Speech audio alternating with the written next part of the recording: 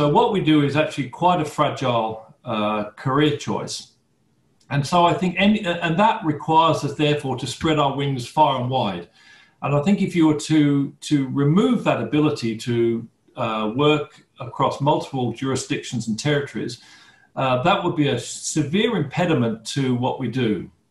I think that, and also the fact that a license doesn't actually provide the client very much reassurance. You know, it says that you were able to learn something and regurgitate it, but it doesn't actually tell the client that you were able to apply what you learned.